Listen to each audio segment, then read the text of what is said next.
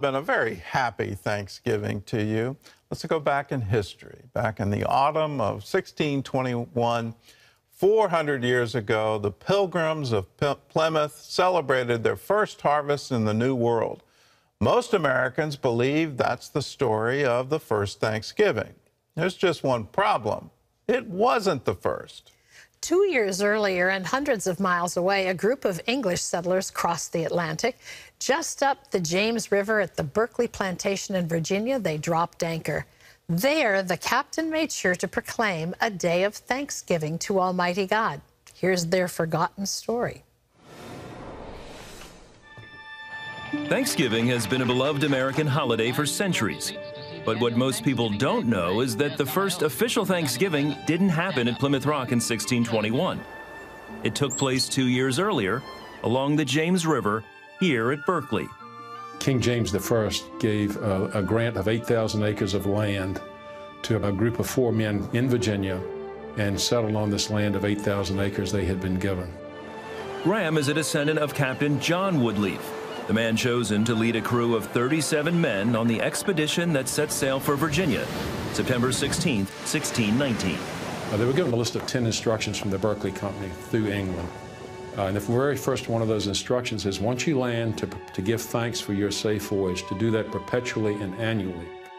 On December 4th, 1619, the party landed at Berkeley.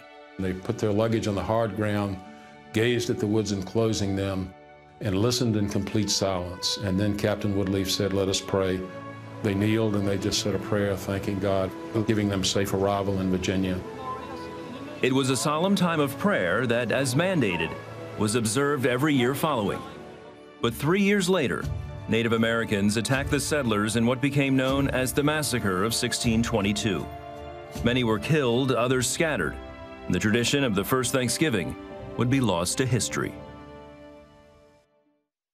The site eventually became the Berkeley Plantation and would play a role throughout Virginia's and America's history. Then in 1931, more than 3 centuries after Woodleaf landed, Dr. Lyon Tyler uncovered the Nibley Papers that documented the events at Berkeley, including the first Thanksgiving. He shared his discovery with the Jameson family, who have owned Berkeley since 1907. And it was a huge surprise. No one knew that America's first Thanksgiving was here in Virginia. Then in 1958, Senator John Wicker invited descendants of Captain Woodleaf to the site to commemorate the Berkeley landing, and the Virginia Thanksgiving Festival was born. The mission of our organization, the Virginia Thanksgiving Festival, is to educate the public in the historical significance of the first Thanksgiving in America. In 1963, President John F. Kennedy gave the Berkeley Thanksgiving its rightful place in history. We really consider ourselves not the owners of Berkeley, but we consider ourselves the stewards, the keepers of this place that has so much history. The event has been held every year since and highlights Berkeley's rich history, from the first Thanksgiving through the Civil War era to the traditions of today that all started with a prayer of thanksgiving. This Thanksgiving, let's remember, whether it's in Plymouth or in Berkeley or throughout the land, our first settlers, the first English settlers, resolved to give thanks to God Almighty for this wonderful land. Let's resolve together as a people. Let us give thanks on Thanksgiving Day. Thank Him for everything He's done, the wonderful liberties we have, all the things, all the blessings. Let us recognize it all comes from Him. The Seymour family has plenty to be thankful for. For starters, they're all able to gather together around the Thanksgiving table. That was in doubt 2 years ago after 15-year-old Jade fell off her horse. She slammed her head so hard, she suffered a brain bleed. Doctors had to remove a large section of her skull to stop the swelling. So what hope was there for Jade's recovery? See for yourself. It was a beautiful day as 15-year-old Jade Seymour saddled her Mustang Kateri for an afternoon ride with her friend Sam. When she left, she said, "Okay, Mom, I'm going to go riding. We're leaving now." That's the last I heard from her.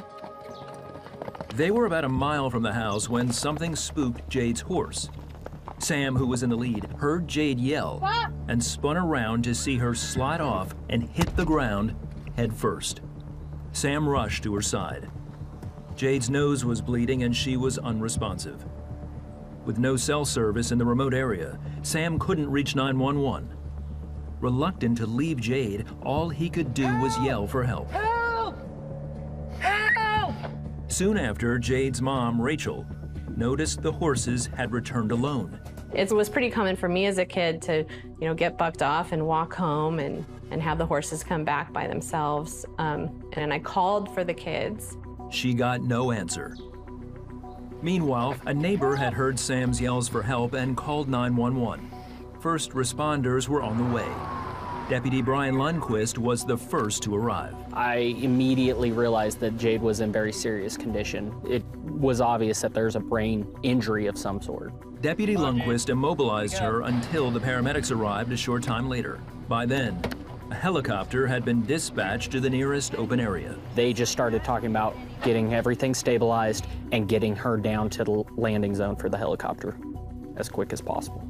Back at the house, When I saw the fire truck go by, my stomach dropped, and that's when I knew something terrible had happened.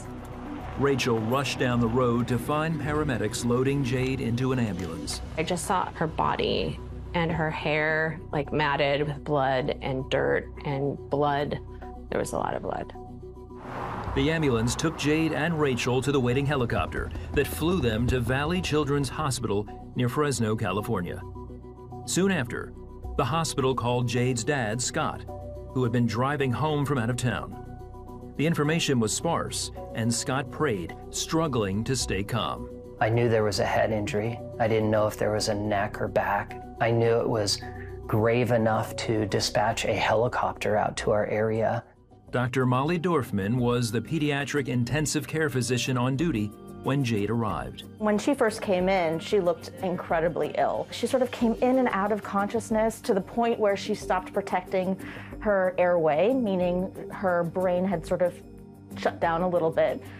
They called in pediatric neurosurgeon Dr. Julia Sharma to assess the CT scan of Jade's brain. There was what we call a contusion in the frontal lobe of the brain on the right side, which is kind of like a bruise within the brain or bleeding within the brain.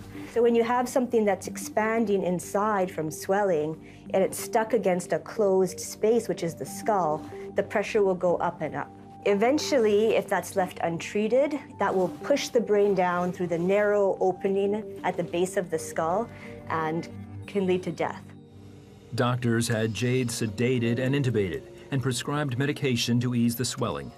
Her chances of survival were high, but doctors didn't know whether she'd ever be the same again. I still wasn't sure how she would recover because we were seeing already some weakness on the opposite side of the body. The next 48 hours were critical, so Scott and Rachel asked others to join them in prayer. The incessant prayer of, God, please be with Jade. God, please help Jade. God, if you can bring her back, please bring her back. 2 days later, Jade's brain pressure was still critically high, forcing Dr. Sharma to perform a craniotomy, removing a large section of her skull to allow the brain room to expand. While that brought the pressure to safe levels, Jade still wasn't showing signs of improvement. I looked at Dr. Sharma and I said, she can fully recover from this, right? And she just put her eyes down and she said, we don't know. We don't know yet. The waiting and the prayer continued. Rachel posted updates and prayer requests on Facebook. And the prayers started pouring in. It was a huge comfort. I had a friend tell me, don't let anybody else define what only God can do. And that I held on to the entire time we were there. Then, 2 days later on Thanksgiving, she started to open her eyes and then she could move her right side. We were finally given a tiny bit of hope, and it was given to us by God on Thanksgiving morning. And that hope grew. The next day, Jade was able to follow simple commands and communicate with her hand. We were able to take the breathing tube out, which is incredible. And in doing that, we were able to advance her care, get her to rehab, start working on those deficits that we knew she might have, and try to get her back home again. Jade progressed through her physical, speech, and mental therapy with a speed that surprised her doctors. All these things that could sometimes take a week to happen, she was kind of doing in the span of a day. That was remarkable, and that was really wonderful to see. Incredibly, less than a month after the accident, Jade went home. I got out of the hospital and I couldn't stop seeing the amazingness. And then just being home and being able to see my family whenever I wanted to, see my brothers because they weren't at the hospital all the time, and be back into a sense of normalcy was really, really important and huge for me. 6 weeks later, Jade had the surgery to repair her skull.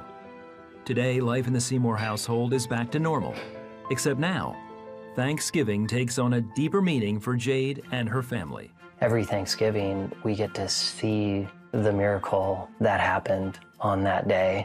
It's just a reminder of life is precious. You know, you look around the table and you just go, this could be so different. This could have been the worst holiday, and now it's the best.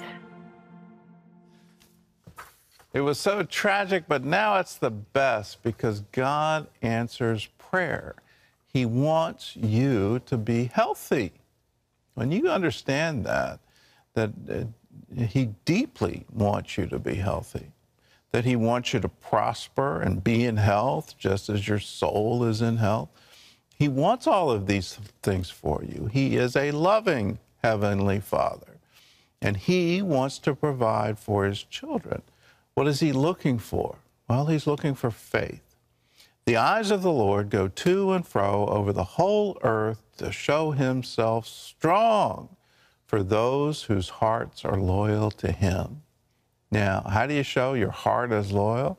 Well, you say, God, I believe you're doing a miracle here. I see what you've done for others. I know you can do that for me.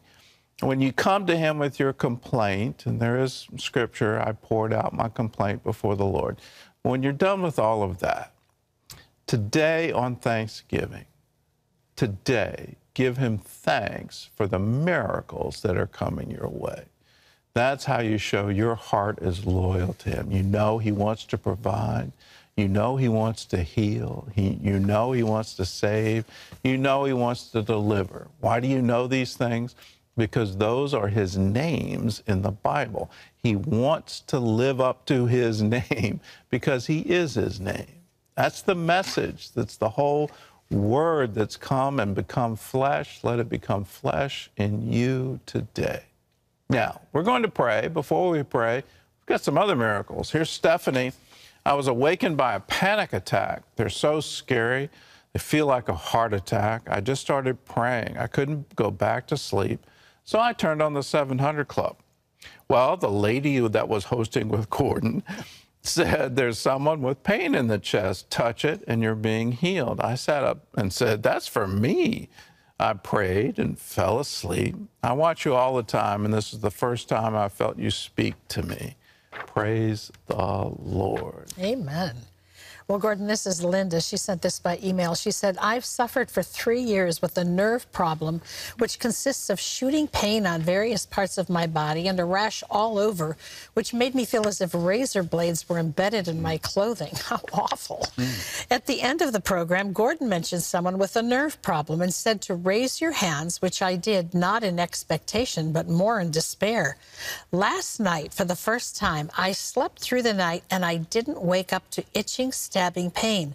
What an awesome God we have. Hallelujah. I love that. Yes. You can raise your hands in despair. You can come to Him, but realize you're raising your hands in hope. You're giving one of the oldest expressions in Christianity. You can see it in the catacombs under the city of Rome. Raised hands, knowing that God wants to fill those hands. He wants to fill your every desire. He wants to be with you. The whole reason we take communion, the whole reason for the Eucharist, giving thanks for the meal that God has prepared for those who believe. that wonderful supper of communion where we get to partake in the divine nature. We get to have heaven draw near to us. In heaven, is there anybody sick? Answer's no. Anybody with a brain problem? Answer's no. Anybody with nerve problem? Answer no. Let's have the kingdom of heaven draw near to you. Terry and I are going to pray. We're going to agree. Here's a wonderful verse. When two or more agree touching anything. So Terry and I will be your two or more, and you touch. In an act of faith, reach out and touch that area. In an act of faith, let that other hand reach up to heaven, and let's create a great circle of prayer just for you. Lord, we come to you now, and we ask believing, we ask in faith, we ask knowing you are the answer. Lord, turn your eyes towards those who have pain, those who have disease. Stretch forth your hand to heal, to restore, to be their all in all. For we ask it in Jesus' name. There's someone, you're in a hospital bed, and I just see a neck brace, and you've had a neck injury, and just very gingerly, just turn that neck and realize all of that has been healed. You are healed. You are made whole now in Jesus' name. Just lift your arms to him. God is healing throughout your body. The doctors are going to be amazed at what God has done for you. Terry? Yeah, there's someone else. You've been in a serious, you've had a serious accident. I don't know that it was a vehicle, but you've damaged your spine and you have had no ability to walk since then. You're in a wheelchair. I don't really know when this happened, but right now you're going to begin to feel some tingling in your legs and in your very lower back. God is restoring feeling to you. He's restoring movement to you. You are going to be able to walk again. Lift up your hands and receive that, and then just begin to praise the Lord in the midst of his doing all of this for you. There's someone, you've had a injury to your jaw on the right side, and you're actually wired up this Thanksgiving, and you're not looking forward to the Thanksgiving meal because you're drinking through a straw. God is healing you, and he's setting you free from all of that. He's knitting everything together properly. Everything's going to be normal. Just rejoice and give thanks to him. For he's seen you, he's seen your need, he's healing you right now in Jesus' name. Someone else, you've had an injury to your forehead. You fell, and I believe you hit a curb. And God is restoring you. He's restoring everything concerning your brain, this concussion you're suffering with. The lingering injury above your left eye. God is healing all of that, left eye to the bridge of the nose. God's healing all of that right now. In Jesus' name, be restored. Lord, we thank you. We thank you today on Thanksgiving. We thank you for breath. We thank you for life. We thank you for Jesus. We thank you that you love us, that you care so much for us. We thank you for everything. In Jesus' name, amen and amen. If you've been healed, let us know, 1-800-700-7000. And if you need prayer this Thanksgiving, we have people that are willing to pray for you even on Thanksgiving Day. All you have to do is pick up the phone and call us, 1-800-700-7000. Well, this holiday season, be a blessing to the family members of our nation's military. For a gift of $25 or more, you can send a special Superbook Merry Christmas box to the children of an active duty parent. It's filled with DVDs, activity books, and much more. And to donate a Superbook Merry Christmas box to a hero's family, all you have to do is call us, 1-800-700-7000. Or you can visit cbn.com/blessmilitary, or you can text the words Bless Military to 71777. Do it now and be a blessing to our active duty military families. It's a recognition that if they have a parent in active duty, they're serving too, and we want to recognize their service with this wonderful gift. Do it now. 1-800-700-7000. Well, Thanksgiving is a time of holiday traditions, especially when it comes to food. This year, we wanted to bring back one of our favorite holiday cooking segments. A few years ago, Ellie Krieger joined me in our 700 Club kitchen with some tasty ideas for turning Thanksgiving leftovers into mouth-watering meals. So let's take a look back at one of our holiday favorites.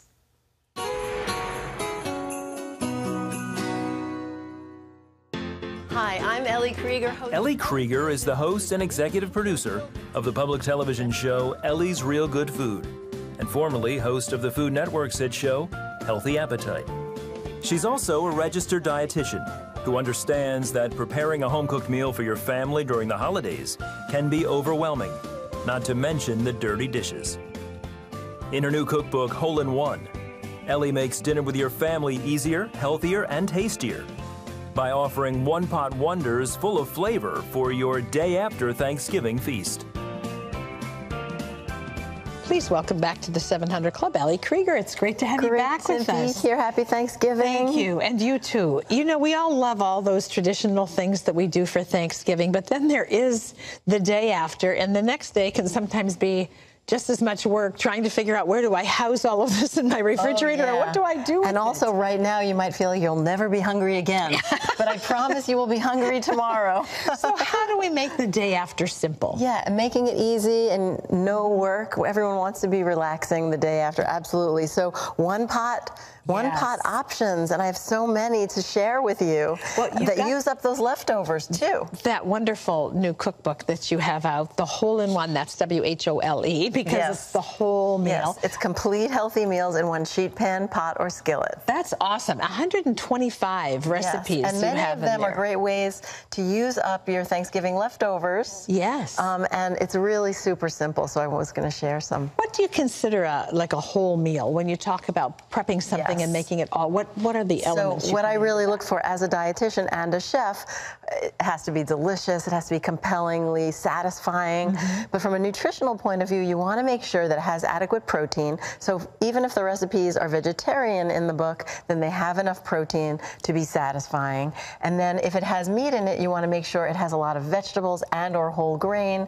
so that it's rich in fiber and phytonutrients and all that wonderful good stuff and overall balance. So what we're telling you is Ellie's done the work for us. Yes. How awesome is that? Yes, I lost some sleep, I'll tell you, thinking about some of these ideas. So I'm really proud of them, and I think it's really fun. It's great that you think that way. Let's look at what you've brought to show us today. You're simmering some onions here? Yeah, so I have some onions here. I'm making these, well, in the book, it's chicken tinga tacos, but for Thanksgiving, it's turkey tinga tacos. And it's a great way to use leftover turkey. So I just have some onions and garlic, which I've just simmered here. And then really no chopping. It's all happening in one pot. It's really fun. This is just basically a can of pureed tomatoes, a 14-ounce can. And then I use some salsa verde, again, just a jar of salsa verde. So again, it's really just super simple. And then I'm going to season that up with some chipotle pepper. And this comes in a can too. Really? There's usually quite a bit in the can. You don't want to use a lot because it has a little heat to it, but it gives this wonderful smoky taste that I just got the blast. It's lovely. So you can put that into taste, and then some of the adobe sauce that comes in the can. And then with the leftover that is in the can, it's really easy to freeze. You just put it in little baggies and then you can have that. So I like that as a tip.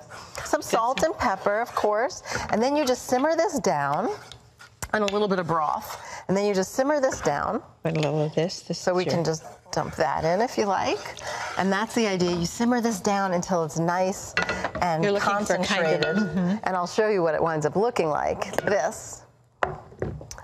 Till it's nice and concentrated, and you have this very richly flavorful sauce now because it's all concentrated in there. And then you add your turkey right in.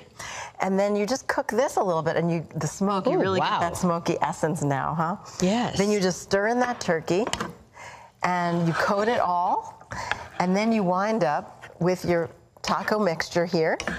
And so taco is not just for Taco Tuesday. You know, you can have Taco Friday now too, I guess, right? But this would definitely last in the fridge for a few days, actually. That's so awesome. You get that, and then you basically put out all the ingredients, all the toppings, just like your regular soft tacos. I like to use whole wheat or corn tortillas, and you kind of build your tacos. Mm-hmm. So that's really fun. We have some built there. Here you can see the tacos already built. Yeah. You know, I often marvel when we talk that you think in these terms, but how do you, when you start from scratch, how do you know how much to add to things as you're creating and building? Oh my gosh. So I usually, well, I have sort of a sense of it. I've been cooking for so long now. I have hundreds of recipes. It's like a little of this, a little of that. Well, when I'm testing recipes, I have to measure really carefully. When I'm cooking at home, teach others, yes. Exactly. And also so I can do the nutrition analysis, because for all the recipes in the book, I have the full nutrition analysis. Awesome. And then I want to give you adequate measures so that you know, so there's no question mark, so it's foolproof. So this is one option. Yes. Let's move down here and take a look at some of the others. Yes. Ooh, so that looks wonderful. This is a grain bowl. So this is made in a single skillet. So you see that the tacos were also one skillet. Uh-huh. Let's shut this off here so that doesn't burn. Then we have the, this is a grain bowl. It's made in a single. Warm when you eat. So the grain is warm, and then the vegetables are warm. And I use in the recipe in the book, it's chicken, but you can use turkey here.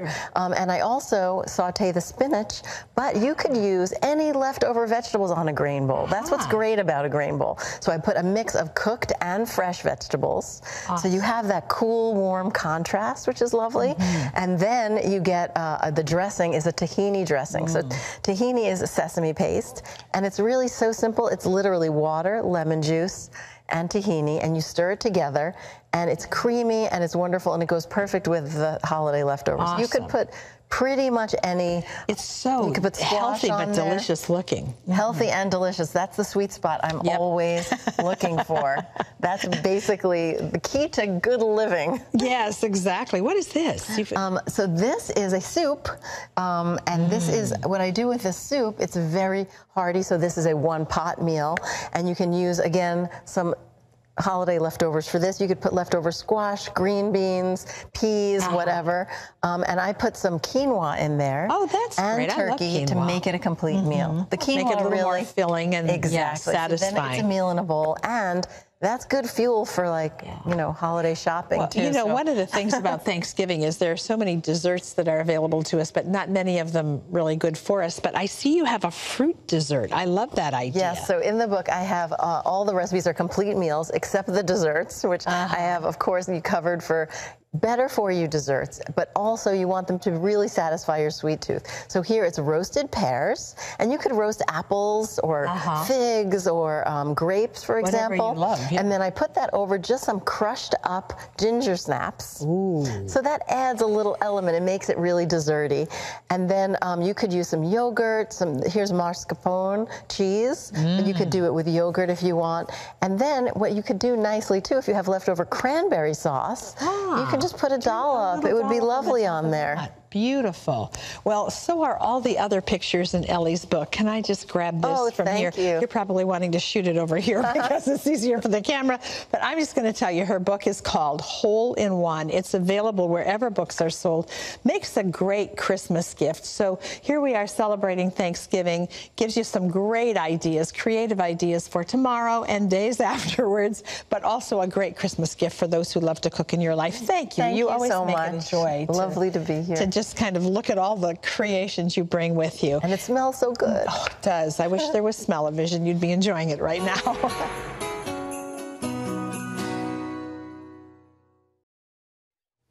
Jared and Ashton were facing hard times, and the holidays were right around the corner. This military couple worried about putting food on the table for their 4 children. So how in the world could they afford to buy presents? Army combat medic Jared enjoys the holidays with his family. He doesn't take it for granted when he's home because he's deployed multiple times throughout his career. Once he was gone for a year. Jared is quick to point out that he couldn't do his job if it wasn't for his wife Ashton taking care of their 4 children back home. I've always known in my heart and soul that they are completely fine and that she is doing a great job taking care of them, which is the biggest relief for especially a soldier in the Army. The couple has managed fine on Jared's Army salary. They live debt-free and always budget to give to others through their church. But that would change when they learned that some good friends were having legal trouble and needed Jared and Ashton to take in their 2 children until they sorted things out. The boys needed a home immediately. We had to make a decision in that moment or else they were going to be put into the foster care system. And we knew the boys and we did not want that to happen. We loved them. It was a stretch to make it work with 6 kids. They had to begin buying necessities on credit. It was very hard on our paycheck. We were trying to figure out, well, how much money do we need for groceries? I mean, some days we were sitting there going, are we going to be able to feed everyone today? After several months, the children were able to move back home, but by then, Jared and Ashton had thousands of dollars on credit cards. They prayed about a strategy to pay off the debt. For starters, Christmas would be very lean. There's nothing that Jared and I can do about it except for pray. And I have total faith in God that he's bringing us out of that right now. God is always going to provide for us, and he will always make sure that we make it to that next step, especially with our finances. Their situation took a turn when their church, Bethel Community, teamed up with CBN's Helping the Homefront to bring in some holiday cheer. Pastor Richard Dixon told them CBN was going to help. They really want to bless you. You wouldn't believe how much they want to bless you. They actually want to give you $6,000 to pay off the debt that you guys have incurred. Oh my gosh. Oh my gosh. Wow. That's a lot. I don't even know what to say to that. Thank you. God is good. That's amazing. And Pastor Richard told them CBN was also taking them shopping to buy Christmas presents for their children. I mean, thank you. I mean, thank you, God. I mean, wow. This is definitely going to change everything for us. I mean, even just last week, we were talking about how we're going to get out of this credit card debt, how long it's going to take us. This is going to fast track us to where we need to be so that we can get right back on to giving to others. Then it was time to go shopping. Jared and Ashton are forever grateful for helping the Homefront, getting them back on track. This is going to change everything for us. This is going to set us right back on course to being completely debt-free. I'm so thankful for CBN and all that they're doing for us. This is really going to change our lives. Isn't it wonderful to know that you can make a difference in someone's life like that?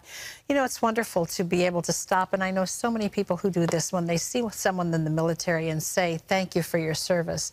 I want you to know, 700 Club members, that you are absolutely making a significant difference in the lives of people who are giving their all for our country and just find themselves sometimes in times of need. So I want to say thank you to those of you who've already joined the 700 Club.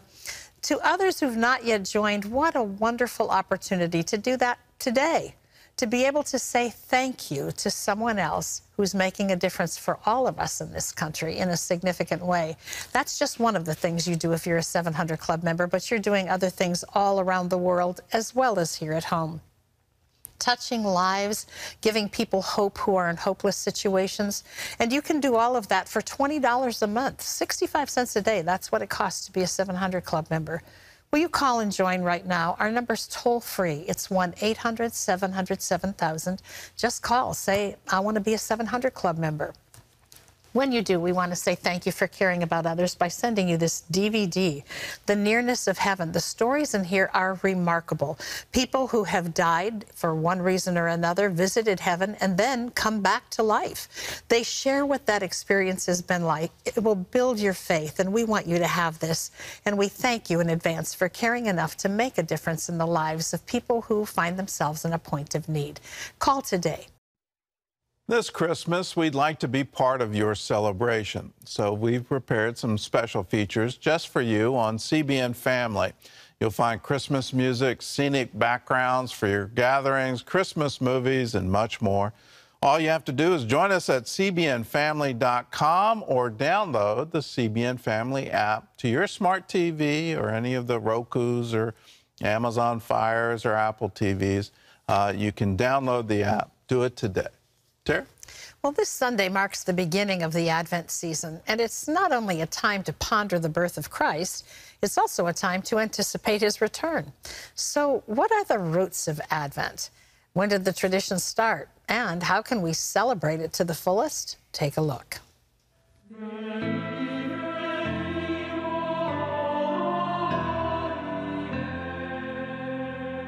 Advent is a preparation period for Christmas. It was felt that because Easter had the preparatory season of Lent, Christmas as a great celebration should have a period of spiritual preparation. Although it's not clear when Advent was first celebrated, its roots go back to the 5th century, when Catholic monks in France were ordered to fast during the month of December. It is a penitential season, and it was taken as seriously as Lent, which meant heavy-duty denial. You don't eat certain foods, certainly nothing fat or anything delicious. At the end of the 6th century, beginning of the 7th, Pope Gregory the Great said it would be 4 weeks, and it would focus on the 4 Sundays preceding Christmas Day, December 25th. In the more liturgical churches, such as Anglican or Catholic, you'll see that the church now becomes ready for Christmas. There'll be Advent candles, Advent wreaths, special Advent hymns sung, sermons given. The Advent wreath, often made with evergreens, is a symbol of God's eternal nature, a circle with no beginning and no end. And there are 4 candles that are placed within this wreath. 3 of the candles are purple, and 1 candle is rose pink. And on each Sunday of Advent, a candle is lit. The first and second Sundays of Advent are Sundays in which purple candles are lit, because these are points of which the gospel readings have to do with warning and with preparation and with hope. And on the third Sunday, the pink candle is lit because it represents celebration and joy. We know the Lord is coming. We expect him to be here soon. On the 4th Sunday, the last purple candle is lit, symbolizing the royalty of Christ. Many people also mark the Advent season with calendars that count the days until Christ's birth. Some Advent calendars will have scriptures or depictions of different aspects of the nativity story, promises of scripture concerning the Messiah, and others will have little treats or little toys.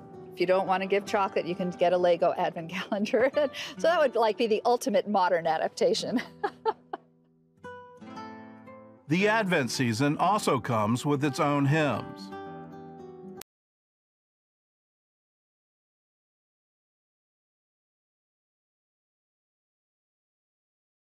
Christmas Eve and Christmas night. And we break all the rules because we start playing our Christmas music before Thanksgiving. So now we are really breaking the rules. O Come, Emmanuel is an Advent hymn. It comes from an ancient Latin poem. The poem was written around the 12th century, and it was based on prayers that were written in around the 7th to 8th century. They were called the O antiphons. Antiphons are proclamations about the coming Messiah, taken from the prophet Isaiah. Around the 12th century, these titles were put into a song that existed only in Latin. This Advent hymn really has its roots deep, deep in church history and in the reflection of so many Christians over the centuries on these beautiful passages from the Old Testament that anticipate the coming of the Messiah and what he would do in the lives of his people. O come, Emmanuel. O come, thou Lord of might is associated in the original antiphon with the appearance of God in the burning bush in Exodus chapter 3. the Lord of might who brings liberation to his enslaved people. And this attribute of might also is reflected in Isaiah when we talk about the names of God. He's the Almighty God, the Father, the Prince of Peace. Shall come to thee, O Israel. The rod of Jesse actually comes from Isaiah 11, verse 10, in which it's prophesied that a rod of Jesse will come who will deliver and liberate his people. Come and be the Davidic king. Come and be the ruler of your people. Come in your might and set us free. And close the path to these. O come thou dayspring from on high really refers to that scripture in Malachi 4. The Son of Righteousness will rise with healing in his wings. He will bring light and cast the light into the dark place. And this dayspring is going to come and dispel the darkness in our lives, to set free the hearts of human beings. Who to your tribes and The key of David comes from Isaiah 22:22, in which the Lord prophesies that he will give to him the key to the house of David, and he will open doors that no one can shut, and shut doors that no one can open. For the early church, Advent was not only a time to prepare for the celebration of Christ's birth, it was also a time to anticipate his return. As they started to think about the meaning of Christ's first coming, they also tried to personalize it within their lives. What did it mean for Christ to come to them individually? And of course, when we think of the first coming, we also think of the second coming. So the season of Advent started with a prayer and celebration of the Mass, which would focus on longing for Jesus to be real, to come into their hearts. And that idea led to prayers of desire and longing and repentance, but also prayers of hope and expectation and joy, because hope is based in the promises of God. Rejoice, rejoice, Emmanuel shall come to thee, O Israel. This holiday season, journey around the world to discover the history of Christmas through CBN Films' Christmas, the story behind the traditions. It's a wonderful DVD. It'll add greater meaning to your holidays as you learn why December 25th is the historical birth date of Jesus, what the symbolism is behind Christmas trees and stockings, and how the tradition of gift-giving began. If you'd like a copy, call to request a DVD copy of Christmas, the story behind the traditions, including instant 4K streaming access. We'll rush your DVD to you as we thank you for your gift of any dollar amount. You just call our 1-800-700-7000 number, or you can visit cbn.com to order your copy today. Any dollar gift amount. It also makes a great Christmas gift. Rejoice always, pray without ceasing, give thanks to God in Christ Jesus. These words kept coming back to Gene, even as he was serving a life sentence in prison for a crime he didn't commit. I was incarcerated in a state prison in Pennsylvania, serving a life sentence without the possibility of parole for a homicide that my cousin committed while we were out drinking one night. I was 17 years old, he was 24. I had no business being out. I had spent about 10 years at the State Correctional Institution in Camp Hill, Pennsylvania, before I was invited to come and listen to a prison revival message about Jesus in the gospel. And I was lost. I was caught up in the drugs, I was caught up in the pornography, I was caught up in a lot of darkness. I heard the message, Jesus died and rose again, and in him there's eternal life, and real men make commitments. And I went up front and I got on my knees, and they led me through a sinner prayer. When I had served 11 years in on my life sentence, I was denied commutation by the governor's board.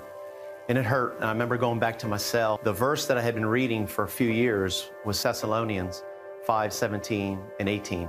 And it says, rejoice always, pray without ceasing, and give thanks to God in Christ Jesus, for this is the will of God in him concerning you. And I thought, giving thanks when things are going good is what we do, and is what most people do. But when things aren't going that well, when circumstances aren't to our benefit, will we give thanks? When I had 12 years in the prison system, I was denied again. When I had 17 years in the prison system, I went up again and I was denied. When I had 24 years in, I went up again and I was denied. 30 years in a system, I went up again, and I waited 2.5 years. It seemed like the longest time of my life. And I remember receiving the response from the governor's office. It was denial. And I remember feeling it felt like a blow in my stomach, and I just tried to hold myself together, and I began to listen to the Holy Spirit tell me, I want you to go back to your cell, get on your knees, and give me thanks. And believe me, it was probably the last thing I wanted to do. And when I began to say thank you out loud, these 3 things came to my mind. I began thanking him for protecting me. I began saying thank you for providing for me, and thank you for promoting me. I heard the Lord say, I'm going to release you, but it's not going to be based on your effort. Fast track forward, 2 years later, I found myself back into court. The judge released me on April 3rd of 2012. The judge released me saying that I had spent 25 years over any sentence that I should have received as a 17-year-old, spending 34 years, 9 months, and 15 days. I was released and I went home with my sister. About a week later, I asked my sister to call the courthouse and if I can go back and thank everybody. And I remember sitting in the courtroom with about 20 of the staff, and I remember thanking them for everything they've ever done for me over the past 20 months that it took for my release. And it was so humbling. And I thought, you know, I have a message for my peers, I have a message for everybody, is to be grateful, because that's God's will for our lives. God loves when you say thank you. You begin to give God thanks, and you watch him come into that situation, just as he did for me.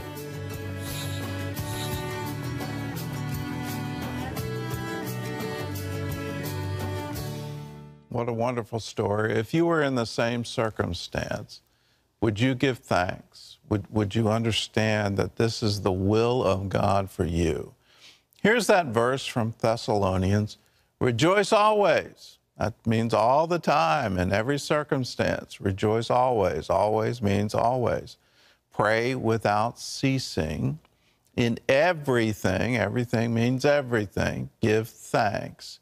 For this is the will of God in Christ Jesus for you. Now let's unpack that. What does it mean to be in the will of God in Christ Jesus? Well, let's look to the cross. Here on the cross, Jesus is saying, Father, forgive them, for they know not what they do. But before the cross, let's go back to the Last Supper. What's the psalm that Jesus and his disciples sing as they're ending the supper, as Jesus knows what's coming next? They cross the brook Kidron and they go to the Garden of Gethsemane, and he prays that incredible prayer, God, your will be done, not my will, your will be done. Well, the last part of Psalm 118, which is the psalm he sang, is this incredible verse.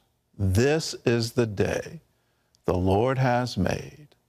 I will rejoice and be glad in it.